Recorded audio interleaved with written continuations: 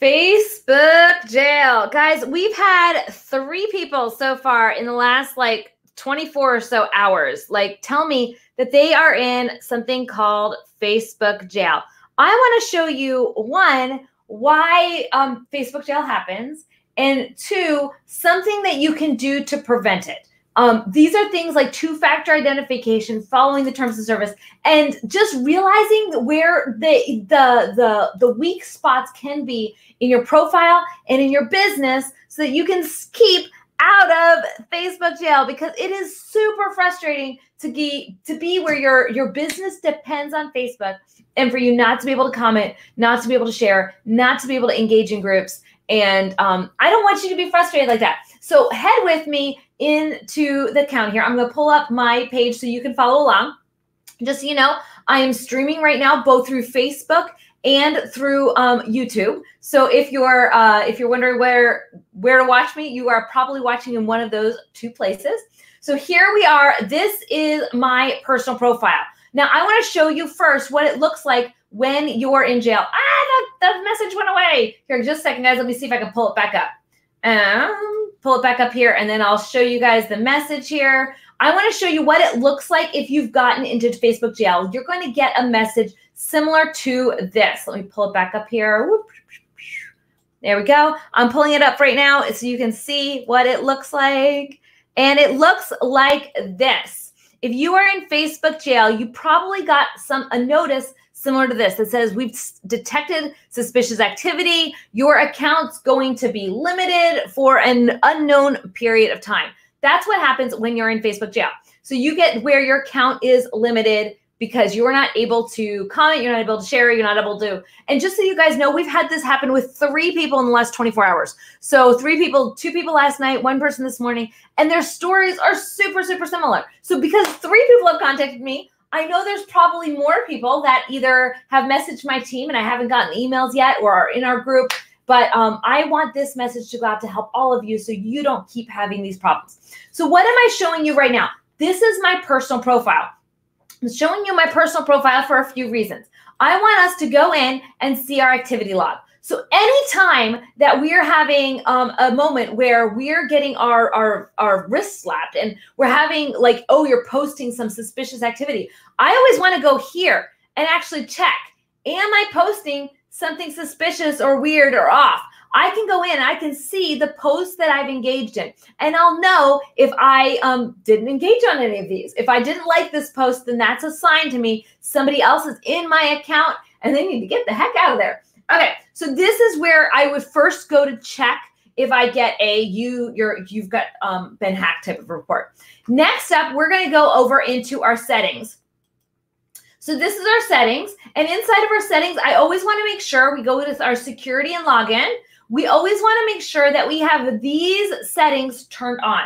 I want you to have 2-factor identification. Why? That means somebody else can't hack into your account as easily. I want you to view your authorized logins. This tells you when someone's logged into your account and where they were located. So I know this device on Chrome accessed the account. Well, guess what? I use Chrome from my house. Right now, we're good. So I want you to go in here and check to see your logins. Another one would be to get alerts if there's an unrecognized login, and make sure you have 3 to 5 friends that can get you out if you happen to be locked up. So locked into your account. Another one in here, you can see if you can create separate passwords for apps. So that way your app is not using your Facebook login. Right here, guys, if you don't have this one, because the reports that we're getting are all people who have used third-party apps, this would be a section where I would check and make sure that I would change up your passwords on your apps. So that way your apps are always using fresh passwords and they're not logging into Facebook on your behalf. Okay, so now we've got that. Next, we're going to go in here. We're going to see our apps and websites. So you can see these are apps that I use to log into Facebook. Anytime that I have a phishing report where somebody says, oh, your page might be seen as phishing, I go in here and I delete all of these puppies. I delete them all, because the reality is I don't want for me to have a medium. It's a newspaper news thing. I don't want them, though, logging in to Facebook as me and commenting and posting. Now, when I signed up for the app, it said they wouldn't, but that said, I have seen apps get corrupted and an app could get hacked. If Medium gets hacked, now I'm at risk. So I just go in through here and I'll delete a bunch of these. So I'm going to delete the ones that I'm not actively using right now. Delete those, remove, and voila. I'm going to delete, all the app photos, videos, and posts that they have published on our app. You also want to do that. Hit remove, and they're done. Those are gone. You want to make sure that you have those cleaned up. That helps you have less risk for being hacked. So we've talked to you so far. We've talked to you about Facebook jail and how we've had 3 people that have been reported in the last 24 hours, I think. Maybe it's been 4 people. I think it's been 4 people in the last 24 hours. And Facebook jail, all 4 of them had third-party schedulers. What I mean by that is they used Edgar, they used CoScheduler, they used Buffer on their profiles and on their pages to post for them. And that's kind of a red alert. Now, technically, it's not like against the terms in the sense Facebook has given like a blank check to them, but know that this is Facebook's terms of service. And Facebook right through here says that we're not to share our password or give access to someone on our Facebook account or transfer our account to someone else without Facebook's permission. So right here, we're telling Facebook that we're always going to be truthful about who we are. Sometimes the apps get that line fuzzy. If they don't update their APIs, it starts to look like somebody else is logging into your account and acting as you. So that's one right here. And then it also says that we will not access or collect data from our process using automated means.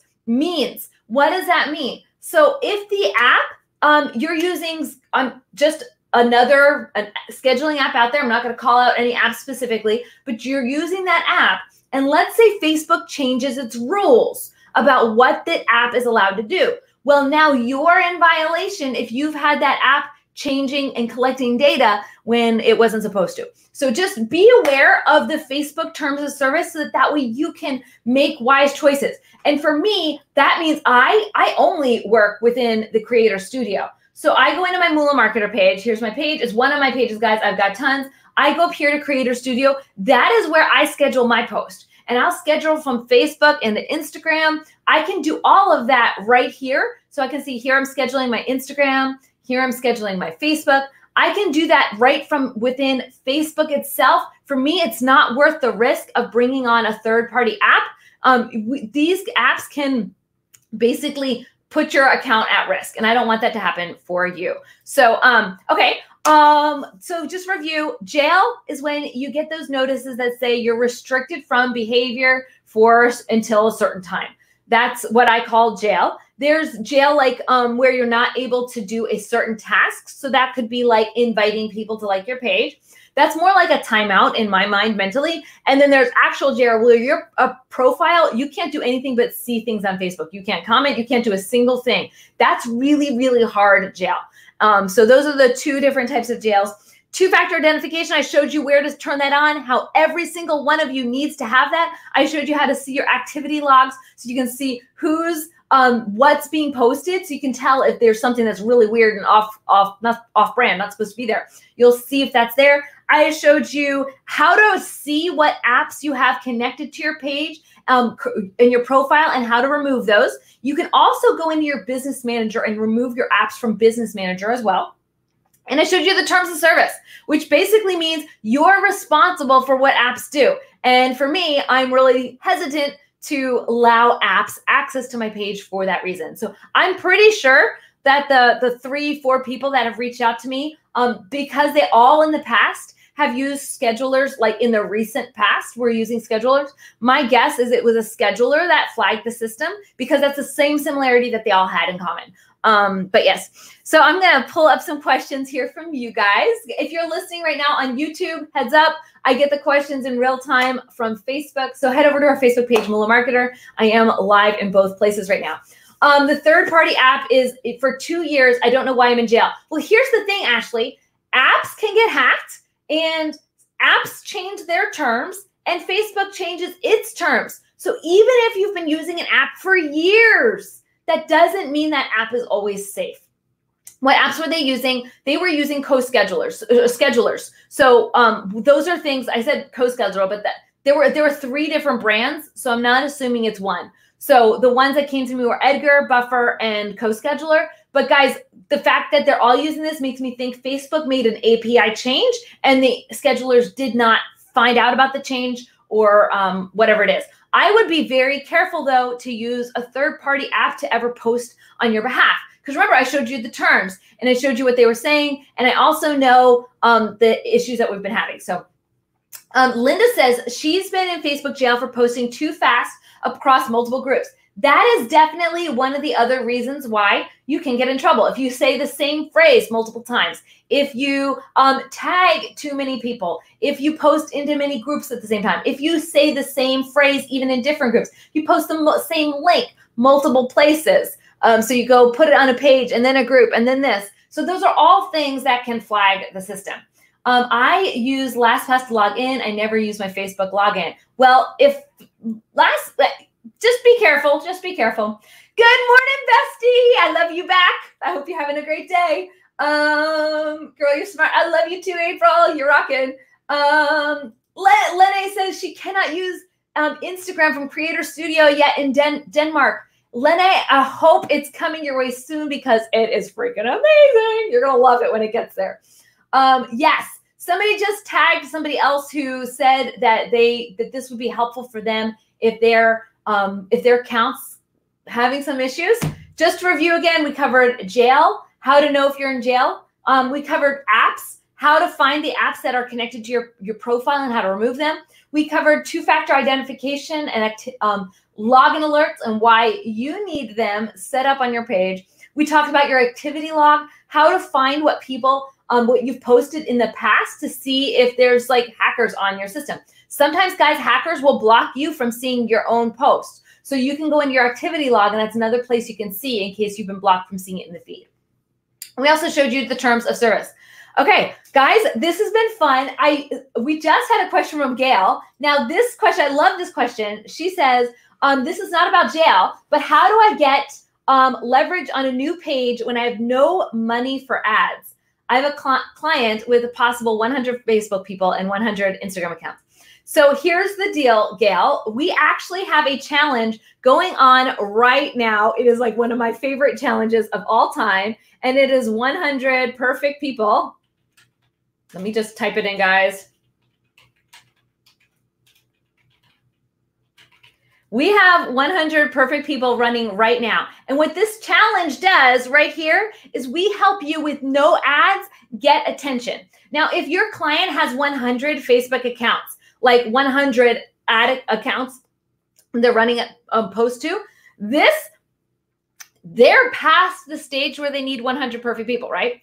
But the strategies that you'll learn in that on how to create conversations with your customers are the same strategies that you can use to explode a Facebook account organically and without ads. Now, we primarily in 100 Perfect People focus on personal profile and interest groups. And so there's some tags that we use in 100 Perfect People that they're not all my page hacks. My page hacks are in my program called Moolah, but this one right here will tell you how to begin collecting people to you, and nurturing your starting audience. So I love it, love it, love it. Hopefully it'll help you as you're taking your brands to the next level. I can't use Creator Studio for posting Instagram yet either, and I'm in the US. Michelle, it should be rolled out by now. So if you can't use Creator Studio yet, I want you to go to the page on Facebook. It's called facebook.com/Creator Studio. Let me get back in here. It's Facebook. Going to type it in a banner here. Facebook.com/Creator Studio. And I believe when you type into that, it will give you access to Creator Studio. So just go to facebook.com/Creator Studio, and you should be able to get access to that. Okay, Gail says, cool, cool. Okay, it's not a group though. Gail, you can grow with pages, profiles, and groups with the very similar types of content.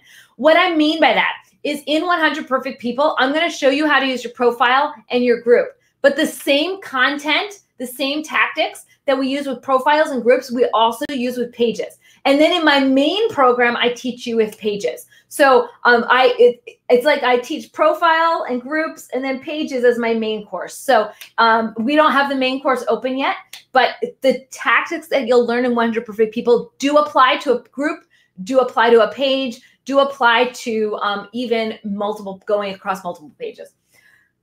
Okay, guys, this has been fun. It's been a crazy 15 minutes. I am going to be live later on today talking about another Rachel rant. So I'm doing one every single day inside of our Facebook group. So if you're not in our Grow Your Audience group, come check it out. Love you guys. And got one more question from Casey, who said, I uploaded a private album of photos from a baby shower and she tagged someone. She got tagged as spam and she was in Facebook jail for 3 days and unable to interact at all. I was like, what? Okay, that happens probably because you tagged a lot of the people that were in the baby shower, or that the person whose baby shower it was, or the photographer, claimed that those were her images and did a copyright on you. So yes, that can happen. I'm sorry. So love you guys, and I hope you have an amazing Friday.